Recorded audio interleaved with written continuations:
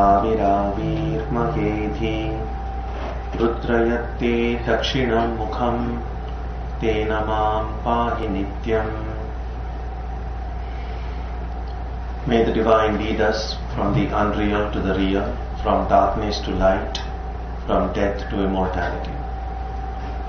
May the Divine Consciousness fill our hearts and protect us. I'm happy to be back here. So today, this evening, and then tomorrow 2 talks. In the 3 talks, we'll try to take a brief look at chapter 12 of the Geeta, which deals with Bhakti Yoga. Clearly, there is not enough time to analyze every verse, but we'll try to get a broad overview of the chapter, to at least get an idea about the important points that get discussed in it.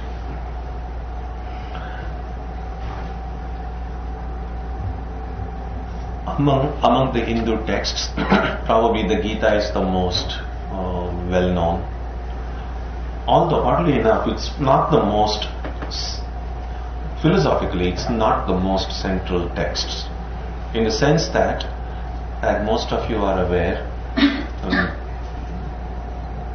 there are lots and lots of books in the Hindu tradition.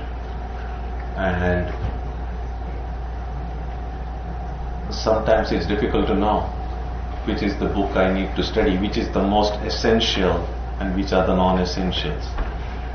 So it's helpful to see that broadly Hindu scriptures are divided into 2 groups. One group is called Shruti and the other is called Smriti. And to the Shruti belong the Vedas. Shruti literally means that which is heard, and Smriti literally means that which is remembered. So Shruti, only the Vedas, and Vedas include the 4 ways generally the Vedic literature gets divided. The first part of the Vedas is called Samhitas, the second part is called Brahmanas, the third part is the Aranyakas, and the fourth part is the Upanishad. And so this vast Vedic literature at some point in history was classified into I'm sorry about this.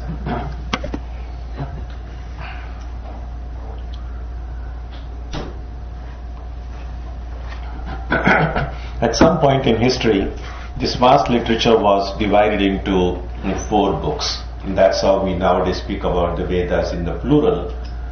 But they were not like 4 books written by anyone. In fact, the Vedas are called Apaurushaya.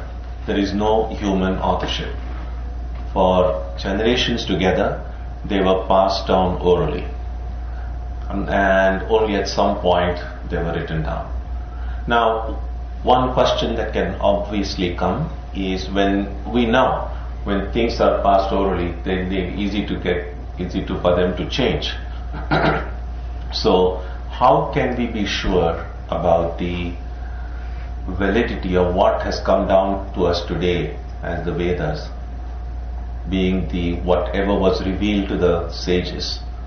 Since for generations it was not even put down on paper. And one thing that really helped was this strong faith that it's the sound of the Vedas that had the power in it. That even if one syllable were changed, then it wouldn't have the intended effect. So somehow this faith embedded right from the beginning, that it is not simply, sometimes we say, oh, it's ideas that matter. It doesn't matter how you express them. And that's true in many ways. But that was not how the Vedic wisdom was seen. They said, yeah, of course, the ideas. But even the words through which those ideas were expressed, and every syllable of how that word was uttered. So it was, and sometimes they went to the extent of saying, even if you don't understand the meaning, if you pronounce it correctly with the correct intonations, it will have the desired effect. Now we can debate about whether how justified or unjustified that way of thinking is. But what that way of thinking did was they were very careful when it was passed from one generation to the next to keep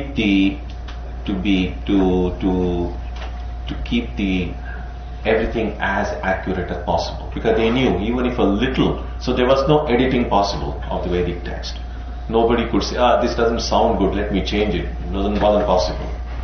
So that is how we can be sure that even though it was passed on orally, that it has remained unchanged. And of course, when things are put down on paper, they still can undergo revision, but the chances become less. But the danger is more when it is simply verbal. Then a second class of literature came historically, which then we classify variously as the Puranas, the Dharmashastras, and so on. Now all of these other texts that have come afterwards, it's possible to know as much as possible about that it has some kind of a human authorship. Even though we may not know much in detail about every author, at least there is an attribution of those texts to some human author. So the Shruti Smriti distinction has to be kept in mind. Now, technically, the Gita is not a part of the Vedas. It is actually, as we know, a part of the Mahabharata, which is an epic. Some people can see it as history. Again, it can get classified according to the belief systems of different people. And yet, Gita has become almost a central and popular text of the Hindu tradition. The credit for that goes largely to Shankaracharya, because Gita is a mere 700 verses, close to 100,000 verses of the Mahabharata. So it's just a small drop in this big ocean of Mahabharata. And we are not aware of any commentary on the Gita before Shankaracharya wrote it. If there was, then it's lost, but we are not aware of anything. And so therefore it's Shankaracharya who is given the credit for noticing this real gem that was there in the Mahabharata, and kind of lift it out and then draw our attention to it.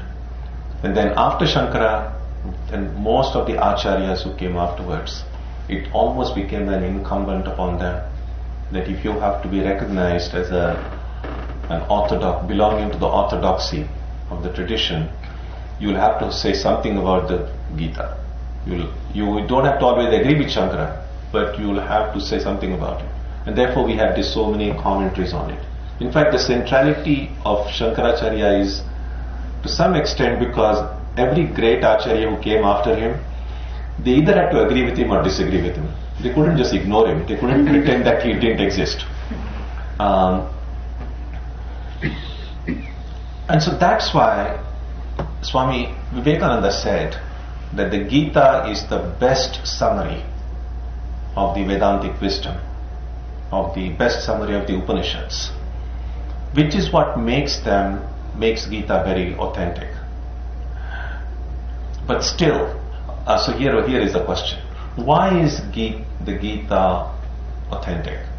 And most of us might say, well, Krishna himself taught it, so that makes it the most authentic text. Which is true. But then if you start nitpicking into it, a lot of questions can come. First of all, the context of the Gita itself. So it's there in the battlefield. We are aware of this. Thousands of soldiers on either side. The punches are blown, and then this dialogue starts. Now, no matter how fast Krishna might have spoken, it's still at least an hour and a half. That seems so impractical. So the soldiers are just waiting like, when will this lecture end? Again, it's also, who was noting it down? There wasn't anyone nearby. And so, are the words attributed to Krishna in the Gita really the words that Krishna spoke? I mean, we don't even know whether they spoke in Sanskrit language. I mean, we don't know a lot. One of the ways it could be understood is that it's possible that Arjuna had this dilemma, and in his own words and in whatever language they spoke, he probably told Krishna, "No, I don't think I'm going to fight." And then perhaps Krishna spoke with him a few words.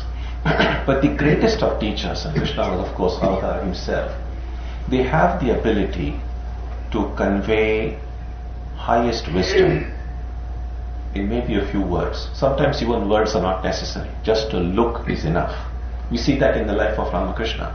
Oftentimes there will be some debate going on between the disciples, and he would just come and say, "Oh, ki hoche, what is going on?" And then maybe just kind of just pat someone in the back or just kind of just touch them, and the whole thing was changed. So these greatest teachers can convey that teaching through a touch, through a look, or maybe just a few words. So that is one possibility. That Arjuna said, "I'm not going to fight, oh, my own people are there on the other side," and then maybe Krishna spoke a few words, and then Arjuna said, "Okay, now my problem is solved," and then he fought. Maybe it may take a few minutes or a couple of minutes. Now we must be grateful to Vyasa, whose actually birthday we celebrated a few days ago. The day we celebrate as the Guru Purnima is actually the birthday of Vyasa. That he then, that insight which Krishna imparted to Arjuna within those few minutes or with those few words, he then put that insight into this 700 verses that now we can call it the Bhagavad Gita. So we don't have to be very fanatical about it, like this is exactly the word that Krishna spoke, and this is exactly, he spoke it in like 18 chapters. All of that occurred later on, the division of chapters and how it occurred. So,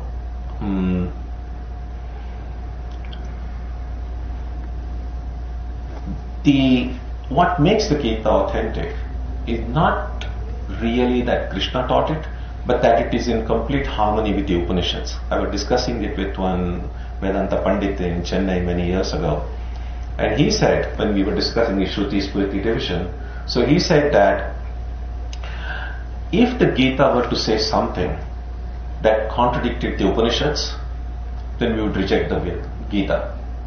It doesn't matter whether Krishna taught it or who taught it, because the Vedas are the Supreme Court, and that Supreme Court is completely impartial. So there is no partiality there. And so whatever the Gita said, because there is no human authorship, there is no human connection to that one. And so because the Gita is in complete harmony with the Upanishad, that's why it is authentic. And it makes, what has made it powerful, that it was taught by one who actually lived what was taught. And that's what makes teaching powerful. So if there's anything we don't understand in the Gita, we don't necessarily immediately have to go to any commentaries. We just have to look at the life of Krishna. Because the greatest of teachers, their life itself is the commentary of their teaching. And which is what makes Gita so special. It's like, I remember some years ago, I'd gone to Milwaukee, I think. And then there was a seminar dealing with the harmony of religions and the parliament of religions and so on. And so when I had to give the keynote address there, and so we spoke about the first 5 words that Swami Vivekananda spoke. And he said, "Sisters and Brothers of America," and what a amazing reception we got, and people were, we read about it, this thing. And so I mentioned that, and then I said, "Sisters and Brothers of Milwaukee," and it was like total silence. And I said, "See, I told you."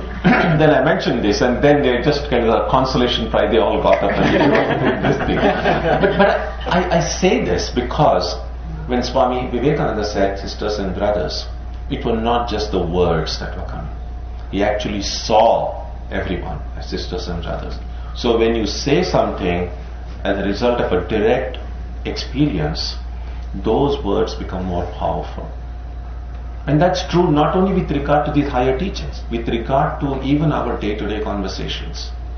So when we speak It could be a most secular talk, it could be any talk. But if that talk, every word that I speak will be truly authentic and will be powerful, if it is an expression of who I am.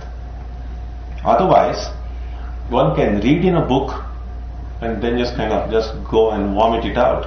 And even if you have a good way of delivering and you have a good memory, you might be able to impress your friends in your conversation. But that wouldn't make those words powerful or authentic. So even in our daily life, for spiritual life, first we need to lead an authentic life. So what we speak, what we do, should be an expression of who we are. Because a lot of the stress and difficulties that people experience in life is because the inner me and the outer me, there is a gap. Because the world can see only externally who I am, only I know what is going on inside my head, and so we don't pay as much attention to what is going on inside. We pay so much attention on how I come across to other people. I mean, think about at home. At home, the care we might take in keeping our sitting room or the visitors room, whenever any guests come, where we invite people in, generally we pay more attention to that than your basement or your garage. Because like, well, who is going to go there? So you don't need to see. But your basement and garage is as much a part of your home as the room is. And so that's a little bit of thing. So our basement and garage is like what is going on inside us. And we say, oh, I can take care of it later on. And just like we postpone clearing our garage and basement, we can take care of it later on, and years could pass. Same thing can happen with inside also. So nobody can see what's going on inside me. I can take care of it later on. Let me make sure that my external, the way I speak, the way I dress, the way I greet people. So first thing as spiritual seekers, to be a bhakta, this is the bhakti yoga that we are studying, is not so simply about just doing japa and meditation and praying. That's important. But it's first of all making the inner person and outer person one. That's what transparency means. That's what Ramakrishna meant. There is a saying in Bengali, Mon Mukh Ek Kora. Literally means making the speech and the mind one. In effect, what it means is what we think, what we say, and what we do, they must be in harmony. And a lot of times, our mind thinks in one way, we say something else, and in real life we do yet something else. So these three ways, the three directions, our thoughts, words and actions go. And of course, if you are being pulled in three different directions, you are going to feel the stress. And so we have to make an effort. If we want to be true bhaktas, true devotees, and to make our life authentic, that my thoughts, my words and my actions must be in harmony. And we see that in the life of Krishna. All the three were in complete harmony. That's why he's such a great ideal. And of course, as a personality, he is the most loving, most joyful personality we could see in our tradition. Interestingly enough, in the Geeta, Krishna in one place, in fact two places at least, he speaks about the world. He said, Anityam asukham lokam imam prapya bhajasvamam. Having come to this anitya, the temporary, transient world, asukham, joyless world, bhajasvamam, worship me alone. Several important things here. One is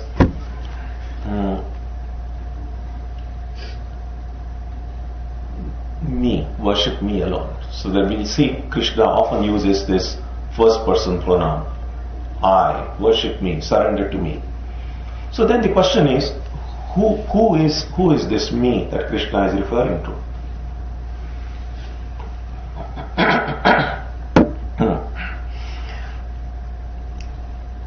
when you and I, we use the word I or me, who are we referring to? Now, Krishna devotees, or if you read some ISKCON version of the Geeta, they would say, well, Krishna says, worship me, surrender to me. So that means surrender to Krishna.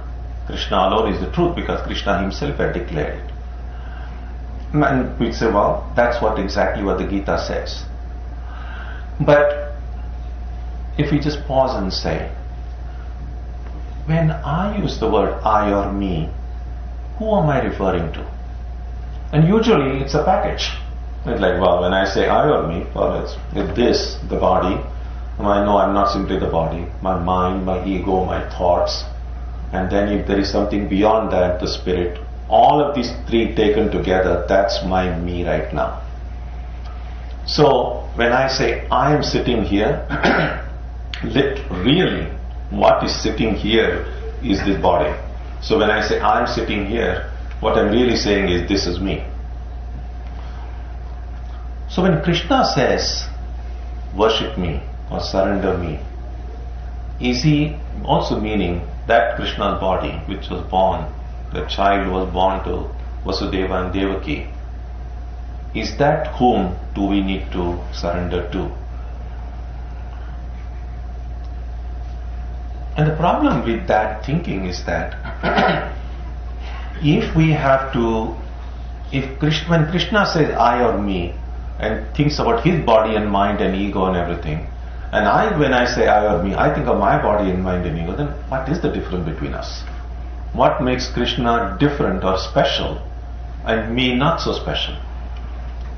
And the answer is that when Krishna says I, he is not referring to this perishable, transient things which then get discarded in the Upanishadic discussion of as koshas, the coverings.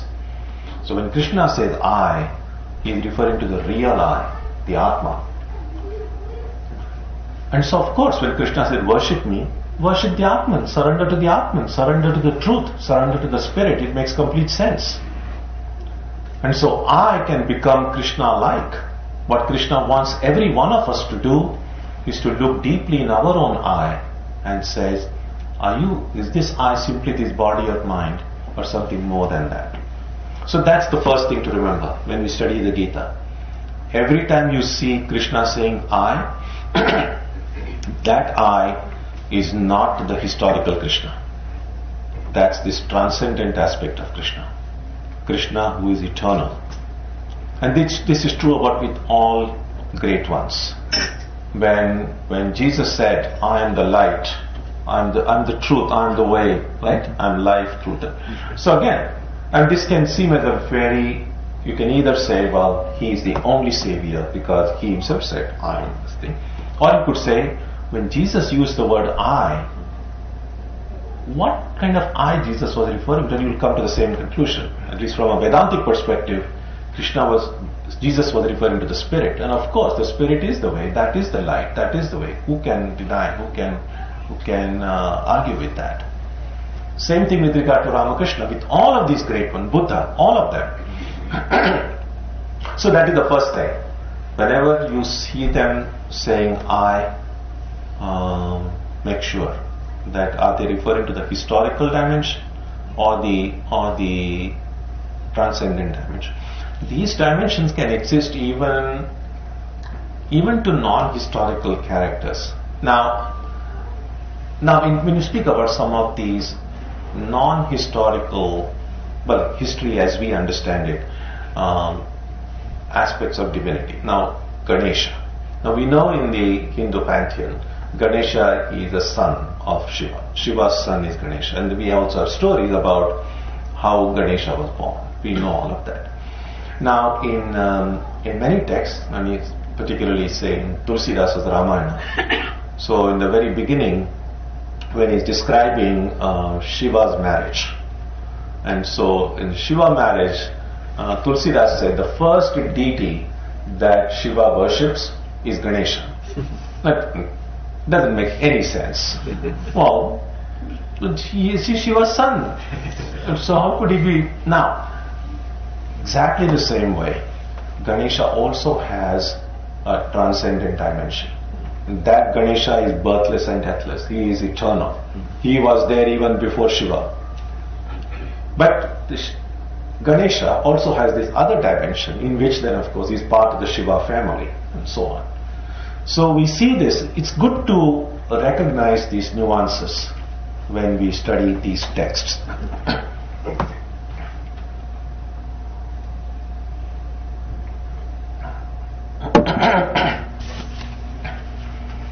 So going back to that, anityam asukham lokam imam prapya bhajasva mam. So worship me means worship that truth. Now having come to this asukham, transient, yes, we understand everything is changing all the time. But what does Krishna mean by saying coming to the joyless world?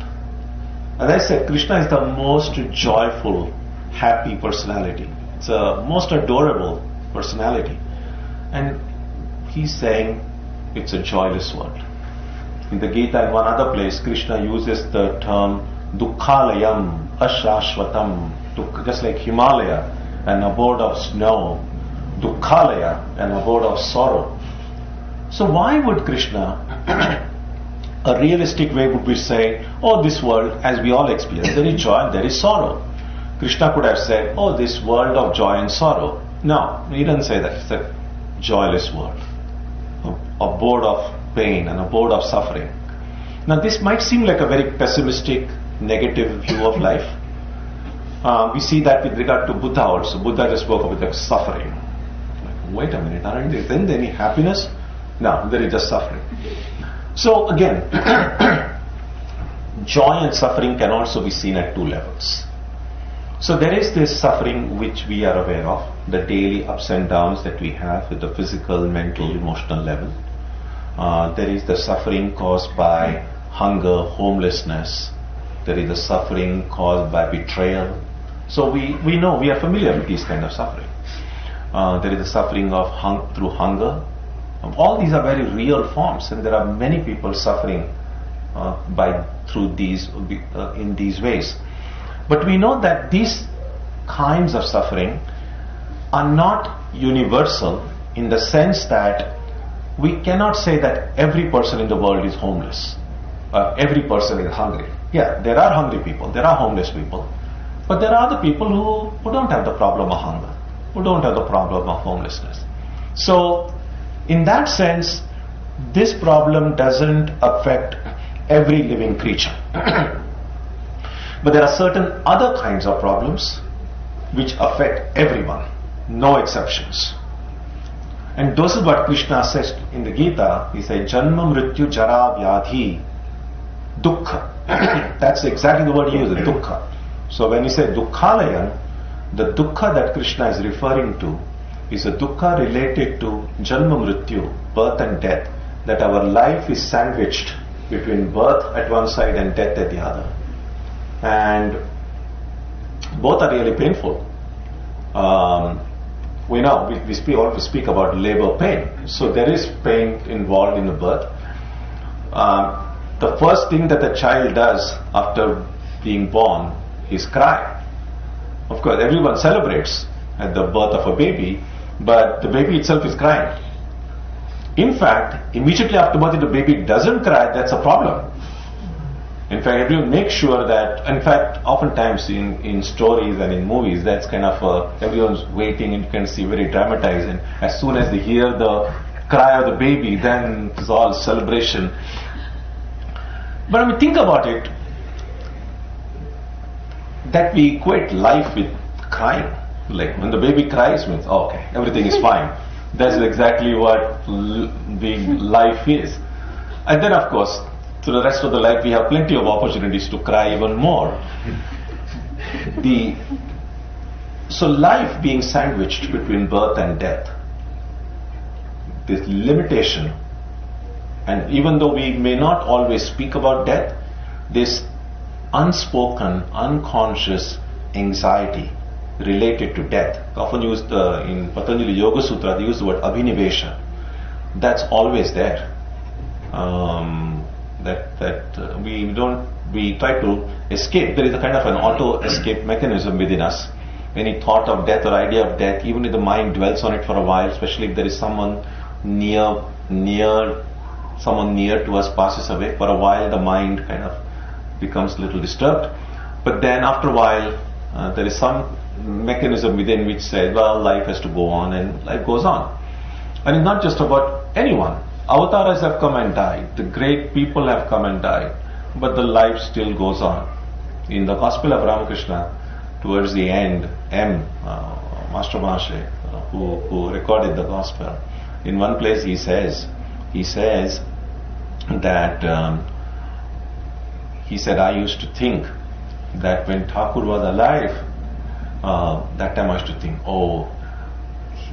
life would be impossible without him. What's the point in living without him? If he goes, all charm will go out of life. And then of course, by that time Thakur's Mahasabha has already taken place. This occurs somewhere in the end. And he says, but now he is gone, I'm still living. Everything seems to be going just fine.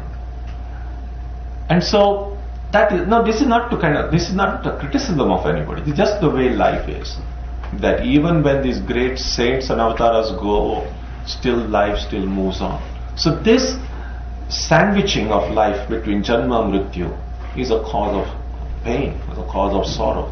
Sometimes visible, oftentimes invisible. And then of course, Jara, aging, the process of aging. We know, as we age, physical, mental vitality starts decreasing and problems start. We can pretend we are not aging, we can hide our age, but we cannot stop the process itself. And of course, Jara. And I often say, no matter how much organic food you eat, how much exercise you take, no one can say that I have never fallen ill or will never fall ill. So this is a defective product. The body is a defective product. Normally, if any defective product is released in the market, we want it to be recalled. But this is one defective product to say, no, we'll manage with it, don't recall. So, now that is the kind of a dukkha Krishna is referring to when he refers to the world as dukkhalayam, ashashvatam.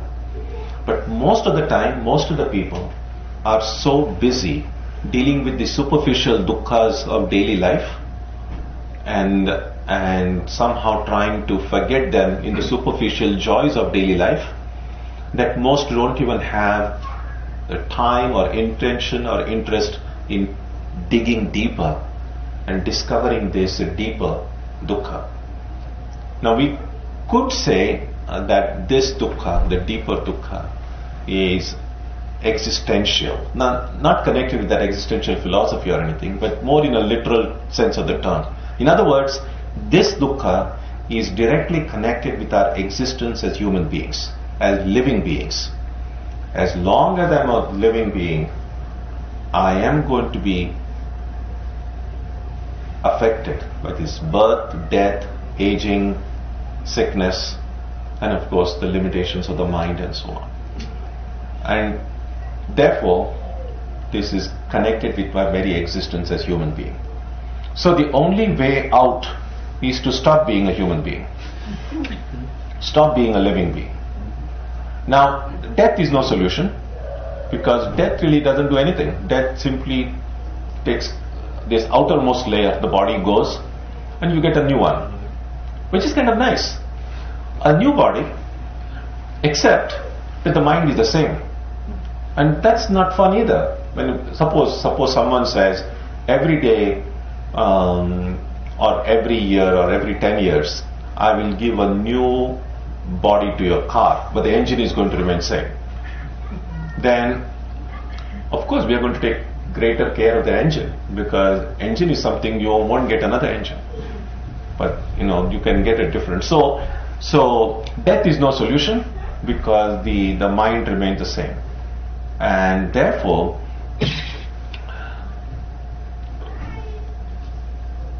from a Vedantic perspective, stopping to not be a human being means to be our own true selves, because in reality we are divine.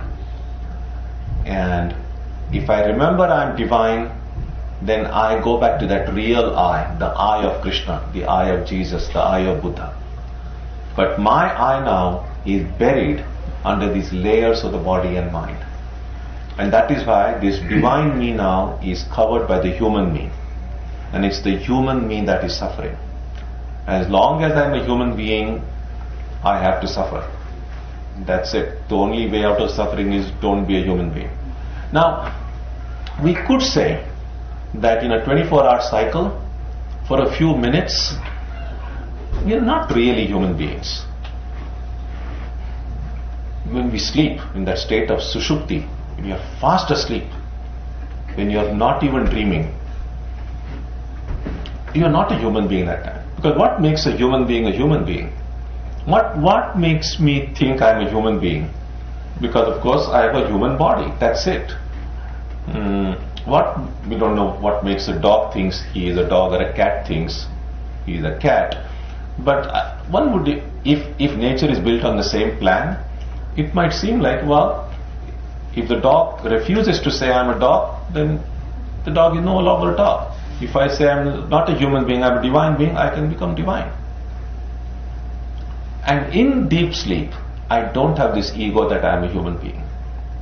So, and it's not something we do a lot of well, nowadays even to get deep sleep, some tapasya is necessary. But at least it's a part of a kind of a biological process that we at least get a few minutes of really deep sleep. Now, some waking experience can be sometimes painful or mixed. Dreams could be sometimes nightmares. But the deep sleep is always a joyful experience. No one can say, I slept very deeply, but it was extremely painful. It never happens. Because in deep sleep, there is neither the body nor the mind. So that's why I said in a deep sleep state, we could almost say that we are not human beings. We don't have any awareness of human being. And we know from our own experience, those few minutes every night, when I don't have this awareness that I am a body or mind, that this is me, I'm the happiest being present in this entire creation. In fact, there is no creation either in deep sleep. I am all. In fact, if there is nothing other than me, even the I is not there. Well, everything is just one. And that is the dukkha Krishna was referring to. So, coming back to this, now you might say, what has all this got to do with Bhakti Yoga? I think this is necessary because one of the things that students of the Geeta and students of Swami Vivekananda's life have to keep in mind is that we cannot dissect the teachings of the Geeta or dissect some of the books of Vivekananda as four separate things. Because Swami Vivekananda, there are four yogas, that's such a famous set of textbooks. And the Geeta, the 18 chapters, and of course now we are going to study the 12th chapter, and 12th chapter is Bhakti Yoga, and then 13th chapter, 14th chapter. So it's good to study the Geeta as different chapters.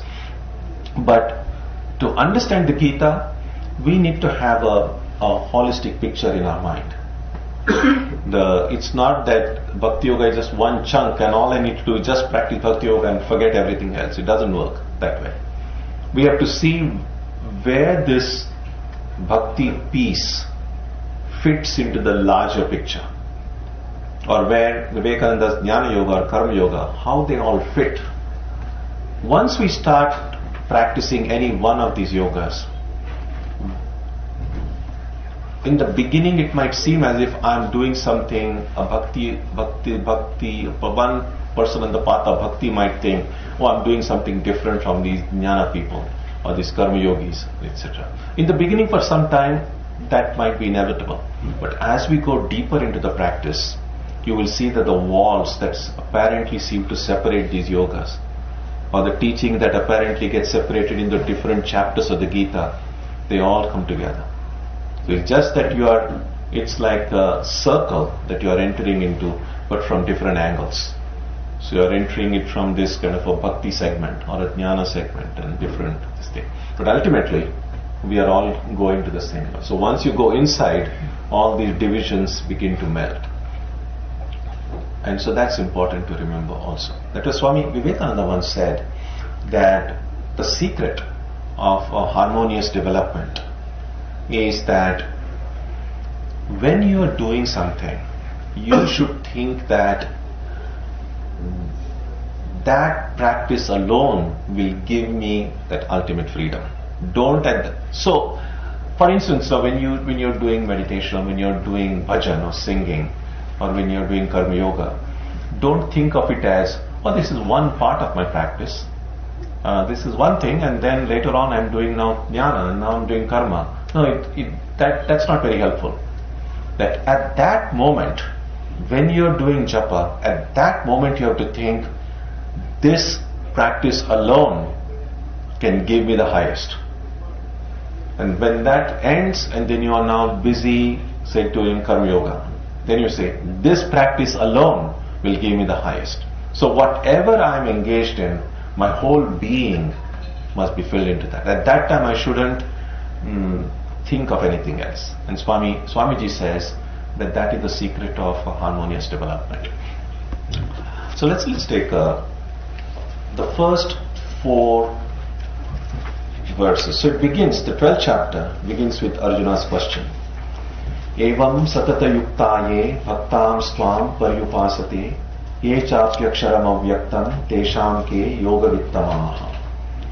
Then Krishna replies, Shri Bhagavan uvacha Maya veshya mano yemam nitya yukta upasate shraddhaya parayopetas te me yukta tamamataha ye tvaksharam nirdeshyam avyaktam paryupasate sarvatragam achintyancha kutastham achalam dhruvam sanniyamya indriya gramam sarvatra samabuddhayaha te prapnuvanti mameva sarvabhuta hite rataha. And then in the 5th verse, Klesho adhikataras tesham avyakta sakta chetasam avyakta higatir dukkham dehavadhir avapyate.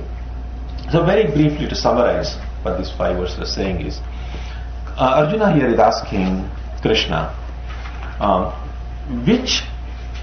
should the divine be approached? And there are different ways of visualizing the divine. In fact, we know from in Sri Ramakrishna's conversations that he was very fond of asking to, sometimes when people came to him, do you believe in God with form or without form? In fact, one of the disciples, I'm not sure whether it's Swami Ramakrishna. I think they were all young men when they came to Ramakrishna. So Sri Ramakrishna asked him, do you believe in God with form or without form? And he said, I'm not even sure whether God exists. So the question of with form or without form can come later on. But that was the different ways when we try to think of God. There are at least 3 broad ways we could say. One way is God with qualities. God who is kind, loving, God who protects me, God who takes care of me. And so that Ishvara is called Saguna, Ishvara, God with qualities. Now, and sometimes another way would be God not just with qualities, but also form. So Sakara, so with form and with qualities. So all the different devas and devis we have in the Hindu tradition, they have specific forms. Durga, Kali, Vishnu, Shiva, all of them have forms. And then, of course, they're amazing. Sakala Kalyana Guna Nilayaya, Ramanuja will say.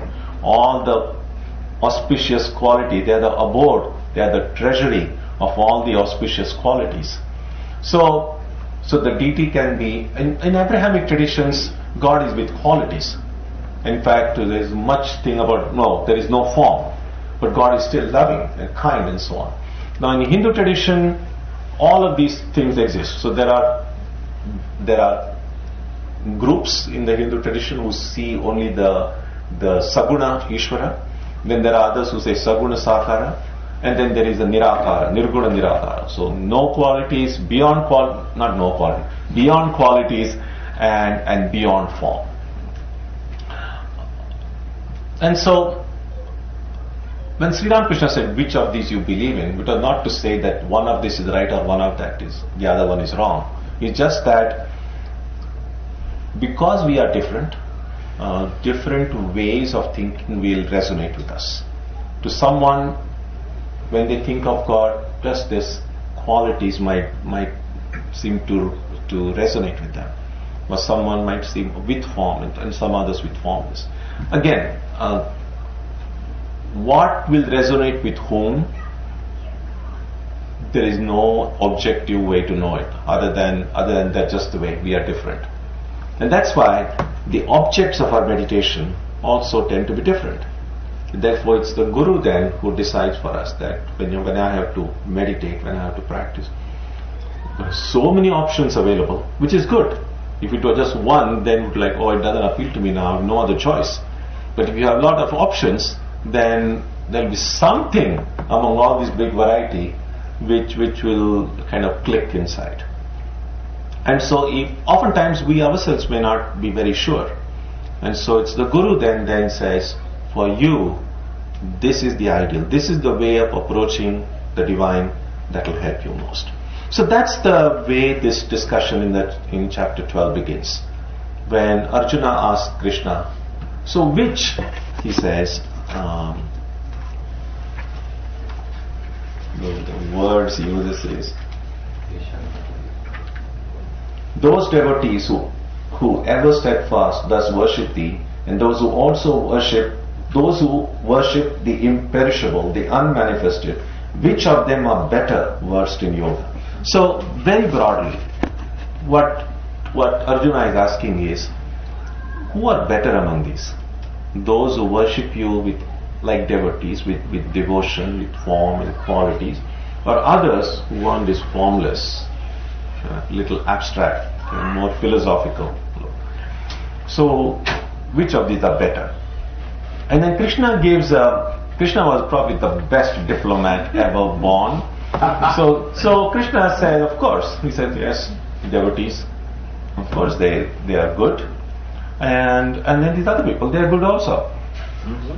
But then he says that the path of those who try to follow this unmanifest, avyakta, kleshaha adhikaras tesham, their klesha, the pain is more.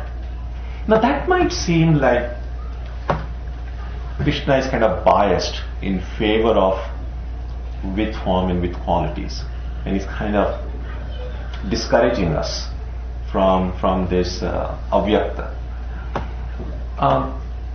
And clearly that could be one interpretation of it, but it also is possible that what Krishna is pointing out, that most of us are not fit for that formless aspect of worship. One of the difficulties we have as human beings is that we are judgmental, and we always want to say, well, which is better? This is better, this is good, this is right, this is wrong, which is in itself not a bad quality. But because of that, oftentimes the four yogas of Vivekananda. Why not just read all the four yogas? But there are oftentimes people say, well, which is the easiest of these? Or which one should I read first? Which one should I do second? And these are, legitimate questions. I remember years ago, I just newly joined the order then, sometime in the 70s, and one of the first duties I had in the ashram was selling books. We had a small book showroom, and so that was my duty. And so this one person came, and so we have these two books published by Advaita Ashrama in Calcutta, Teachings of Swami Vivekananda and Teachings of Ramakrishna. Medium-sized books, not highly priced. And so this one man came, and along with his friend, and they were debating which of these two books to buy. And so they were, and this kind of a discussion going on among them. I'm just sitting here, I'm not saying anything. And so one of them said, let's read Vivekananda's teachings first. Because if you don't understand the student, then what hope you have of understanding the teacher? And then the other one said, no, let's because what will the student say? The student say only what the teacher has taught. So let's read that. And so they argued, they couldn't come to a point. And they asked me, and I said, buy both the books. I wanted to sell more books. So, and I just mentioned this to show that this kind of a thinking will automatically come with which is better, this first or that first. And so that's the reason when Arjuna is asking Krishna, well, which is better? Should I worship God as a devotee with a bhakta, or go for this kind of a formless thing? And when Krishna says that the path of the formless is more difficult, what he's pointing out is that, and it seems as if that kind of a thinking may have existed during that time as well, because it certainly exists today, that somehow people think that jnana is somehow higher than bhakti. That philosophers, it's abstract, formless. So we kind of put this ladder in one way. Oh, God with form. Formless is higher. Bhakti, dualism, qualified non-dualism. So we create this kind of a hierarchy. And then of course, if jnana is higher, if formless is higher, then let me go to the formless. I'm not an ordinary person. Why should I just go with form and this thing? Let me go. Now that tendency, Krishna noticed it, and he was telling us, look deeply. Are you even fit to approach the divine as formless?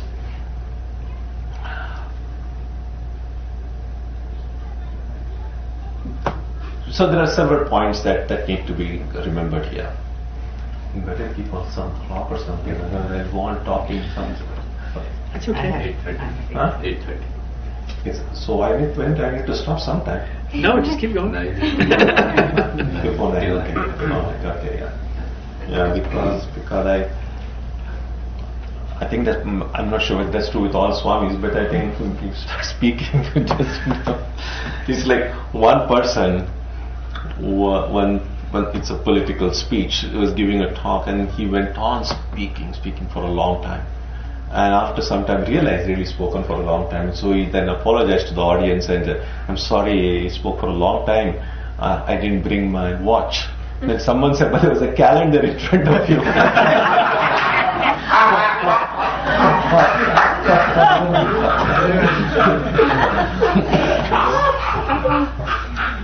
So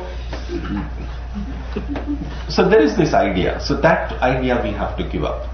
Neither a jnani is higher than bhakta, nor a bhakta is higher than jnani. Swami Vivekananda in many different places emphasize that each is great in their own place. So it's not a competition, it's not a running race. We are not out to prove anybody wrong. We just have to see what works best for us. And each of these yogas, as Swami Vivekananda pointed out, singly or in combination, each of these yogas can take us to that highest truth. Now, why is the formless more difficult?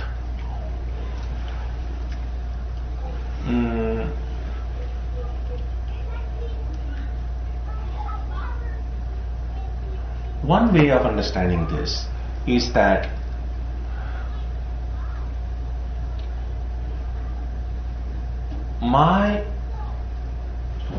let's ask this question. Why is it that different people think of God in different ways? If God is just one, and God clearly loves us, then why don't we all think of God in the same way? Why God appears to us in different ways? And the reason is that I'm trying to understand God through the lens of my own mind. And our minds are already colored. Our minds are colored by our own biases, our prejudices, our likes, our dislikes, the different various influences that we have had. And through that colored lens, I'm looking at that one infinite reality. And of course, it's appearing to me in one way, it's appearing to you in a different way because we are different. Now, growth or maturity or progress or evolution would mean that that lens of my mind will become clearer and clearer. And then as the lens will become clearer and clearer, what I see will also change. There is this book, you remember the name of that author who wrote The Evolution of God? He's a professor in UPenn, Robert Wright, maybe? Not sure. There's a nice book called Evolution of God, written by a professor here in UPenn. It's a fascinating book if you have the patience. It's a pretty thick book, but if you have the patience and have interest, you can read it. It's actually, I could say it's almost like a commentary. Because Swami Vivekananda has a talk in Jnana Yoga where he discusses about how God, our idea of Robert Wright, right? Yeah. So Robert Wright, right? So how our idea of God or how we see God evolves as we evolve. And so, I mean, the title is a little provocative, Evolution of God. It might seem as if God is evolving, but actually it's our perception of God is evolving. And that's the idea you find in a relatively condensed form in Vivekananda Jnana Yoga lectures. And this book is kind of a more elaborate, it's a very academic work showing even this much boasted monotheism in the West. It didn't start with monotheism. And he gives a specific reference about how eventually, how these many gods ultimately kind of coalesced and became one. It's a very, very fascinating book. So, as long as each one of us, as long as I see myself as a person, I cannot but visualize God in personal terms. That is the bottom line. We might intellectually be able to appreciate a very transcendent, formless, eternal reality, but and beyond words, what does eternal mean anyway? What does formless mean anyway? You try to think of the eternal, the most we end up thinking is some kind of a vast expanse of the sky or an ocean. That's not eternal. And so we can talk about formlessness, we can talk about eternal stuff, we can use words like all-pervading, but beyond words and some kind of a hazy idea, it just really means nothing. And that is because as long as I'm a person, my mind will always think in personal terms. Even when I try to think of God, the source of this universe, it will be personal. My God will reflect my needs, my aspirations, my fears. If there are seeds of anger and jealousy in me, my God will be an angry God, will be a jealous God. If my heart craves for love, I will tend to see God as a loving presence. So, while God may have made us in His or her image, one thing is certain, we are creating God in our image. And as we change, as we evolve, the way we see God, the God in our own mental picture also changes. And that's the thing that Krishna is pointing out. That in order for me to appreciate the formless divine, I must first become a little bit of formless myself. In other words, this clinging that I have to my own physical appearance and form, the attachment I have to my own thoughts and ideas and emotions and feelings, until that is loosened a little bit, I will not be able to think of the divine as free from these qualities and form. And that's okay. It's not that, but it's good to recognize that how I see God is directly related to how I see myself. And not just God, how I see the world is directly related to how I see myself. So there is this anecdotal story in the Mahabharata. I'm not sure, I haven't read the whole Mahabharata myself. But there is a lot of story which you can either point out to some particular verse, or there are some story which is kind of part of the oral tradition. But apparently, Krishna once gave these assignments to Yudhishthira and to Duryodhana. So he told Yudhishthira, go and find out who is the worst person, or most wicked human being in the world. And he told Duryodhana, go and find who is the saintly person, who is completely good. And they searched and searched everywhere, and then finally comes and Yudhishthira tells Krishna, I looked everywhere, and everyone is good. I didn't find any evil person. And Duryodhana came and said, looked everywhere, all are rogues. Good person everywhere. Again, we see outside what we are inside. Also, there is this one nice little story I read a few years ago. So there are these two friends, and they were walking in the Times Square in New York. And so one of them was from the Native American tradition. And so as these friends are walking in time, and we, from Times Square, it's so much noise and crowd and sound. Swami Adishwarananji, who was in New York for many years, he used to say, Times Square is Mahamaya's headquarters.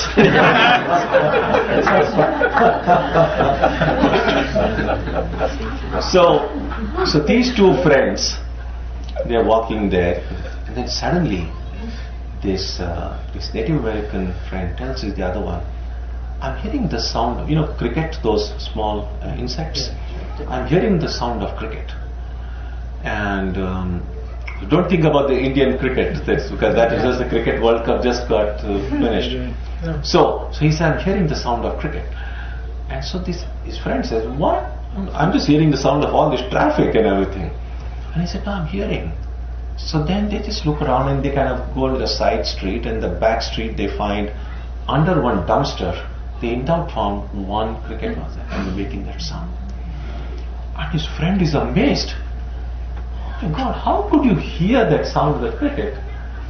And so the other friend didn't say anything. He just said, okay, I'll tell you. So they came back onto the main street and were walking. Then after a few minutes, this Native American friend, from his pocket, he took a few quarters in his hand and just kind of dropped them on the sidewalk. Immediately, all these people who are walking, everyone is in a rush. As soon as they heard the sound, everyone was like, what happened? And that sound wasn't any great either. And so then this friend tells the other, we all find what we are looking for. So where our sensitivity lies, what we are looking for, we'll find. And that's very important for devotees. If we are looking for truth, if we are looking for understanding, if we are looking for goodness, there is plenty of it in the world around us. There may be a lot within our own family, among our friends, if we are only looking for it. But if my mind is looking for mistakes and how terrible everybody, how everything is very corrupt, that's what I'm going to see everywhere. So it's very important to remember. What we find is what we are looking for. And so a very helpful spiritual practice is to always make an effort to see goodness everywhere. Now yes, I understand all the argument about, we must be realistic, and there are terrible people and there is evil in the world. Yes, I completely agree with it. Nevertheless,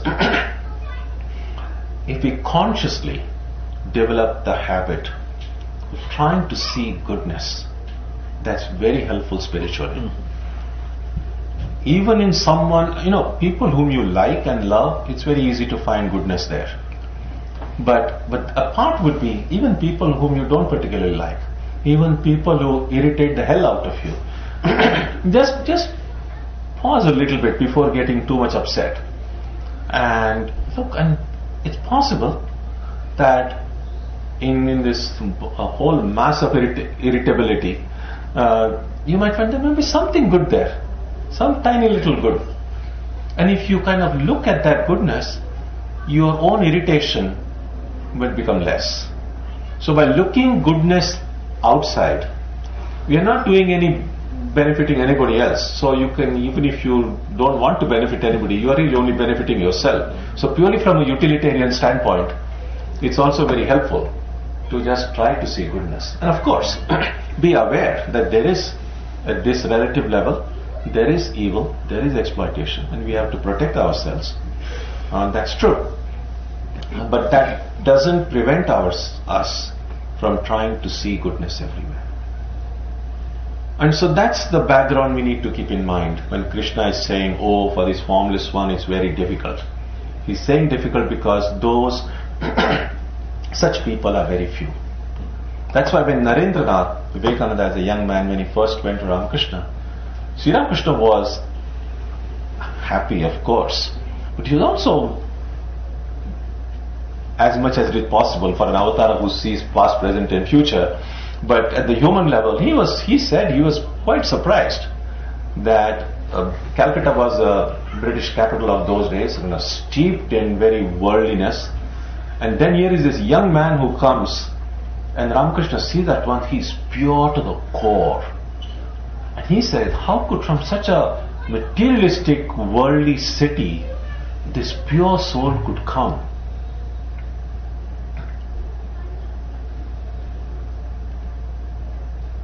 I forgot now why I mentioned this.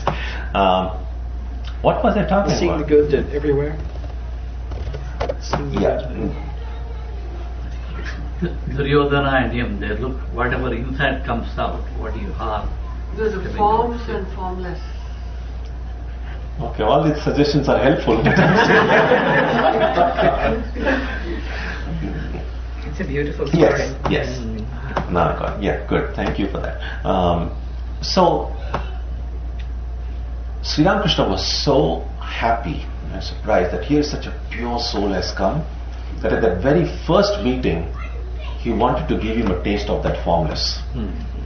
And he just touches him, and this Narendra, who was barely 18 or 19 years old, the whole thing starts melting, all forms go, and he just shouts, what are you doing to me? Amar Baba Ma Achen, I've got my parents at home. And he just shouted, and then Ramakrishna says, okay. Then he says, in due course. So even such a pure soul who came at that moment, Ramakrishna found he was not ready for that highest.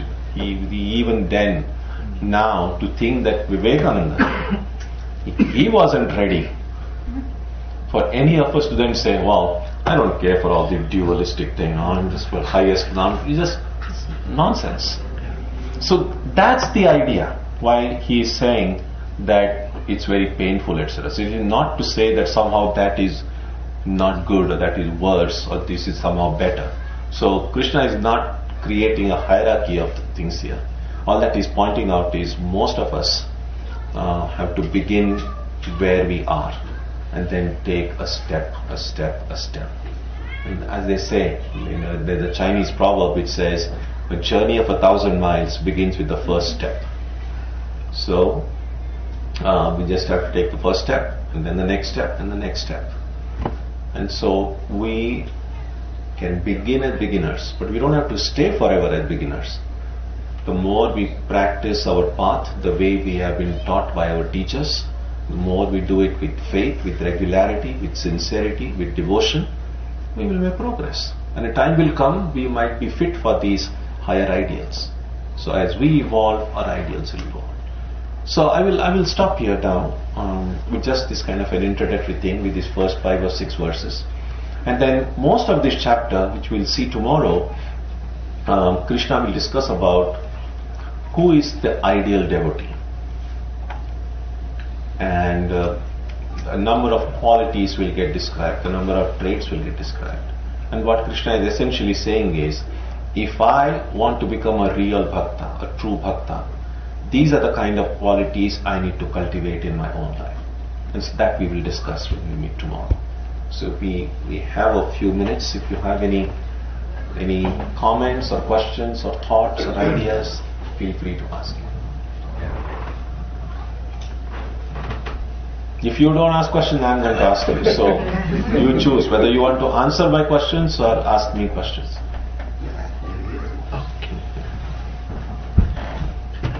So Thank you so much for this. I was thinking about what you said earlier, that to really be free from suffering, we have to stop being human.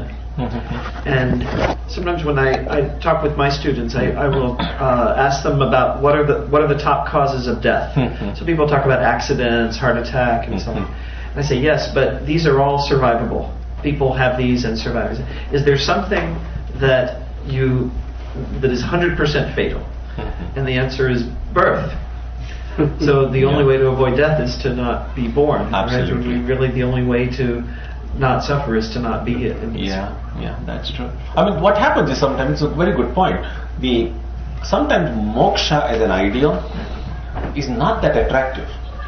I mean, if you say, oh, you will go to heaven and be in the presence of the Lord, well, that seems like, oh, that's something, because that's what we can relate to now. If I meet someone I like and love, and if I'm in their presence, I feel happy. So I want to be in the presence of God.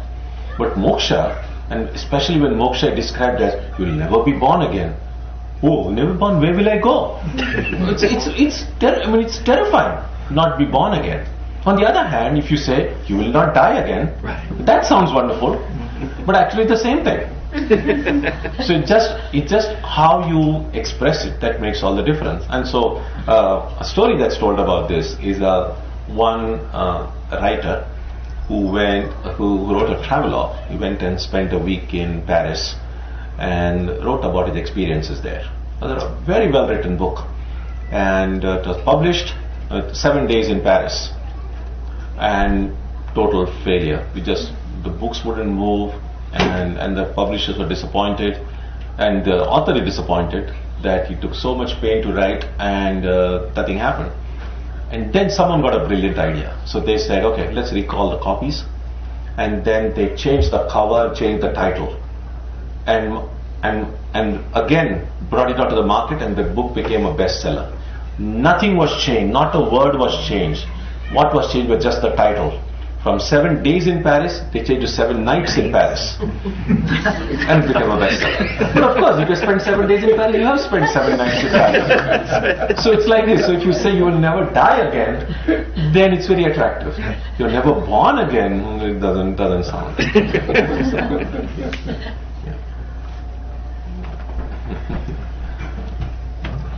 Guruji, I have a question about our Ishtadevta.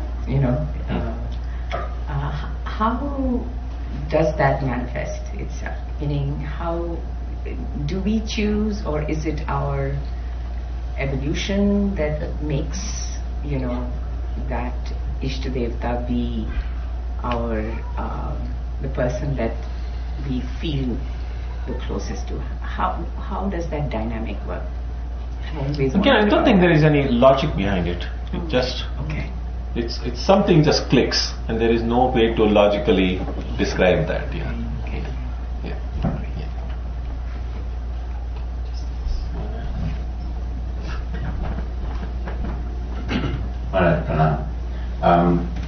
This is more of a theoretical question.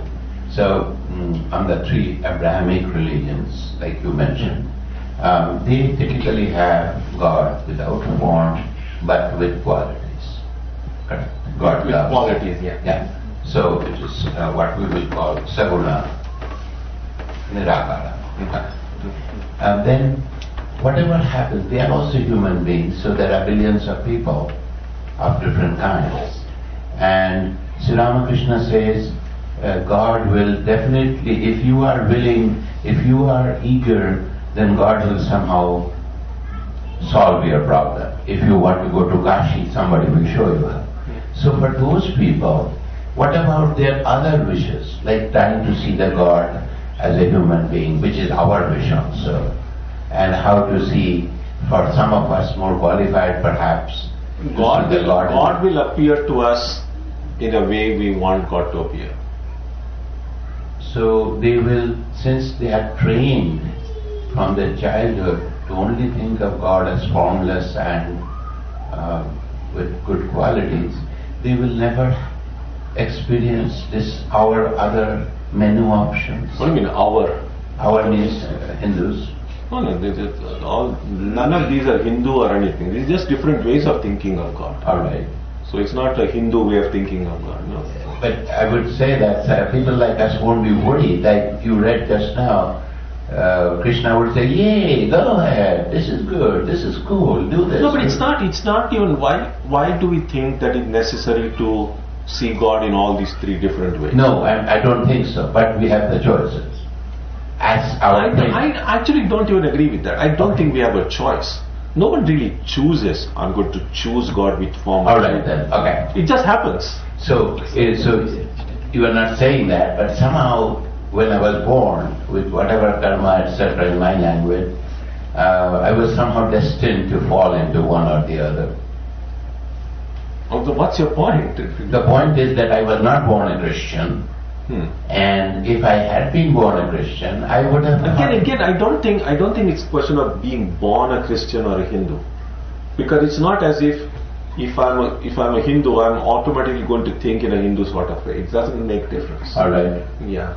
I just think about. I have to take a couple of reverts to check it out. No, it's like this. It's as human beings, we have a mind, and minds are different.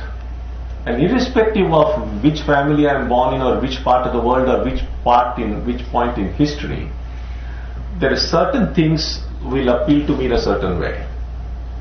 And that's how it is. I mean, these are kind of very, even when I said, in the Abrahamic traditions or in the Hindu tradition, these are very broad stroke generalizations. It's not as if all Hindus think in the same way, or all Muslims think in the same way. It's not like that. There are infinite variations within these. So as a follow-up of the same thought, I'm born in Hindu household, but as I was growing up, somehow Buddhism, and there was no internet back then, there were not books of Buddhism around, but somehow I got drawn to that, but then got married into Jain, but then started to find answer into more Vedantic thinking. And then got back to Bhagavad Gita, which I first read when I was 8 years old. And this whole journey, from one point to other in different direction, what takes you through? What does it matter? As long as it doesn't. But sometimes you question your own thinking at that point. You're thinking, are you confused? And maybe I am confused. Why should you be confused? It's like you have to be clear about what you are seeking in life.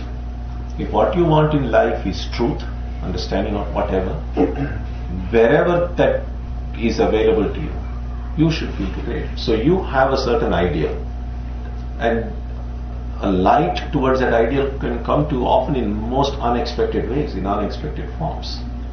So long as your own ideal and purpose is at least relatively clear in the head, there is no reason to be confused about it, I think.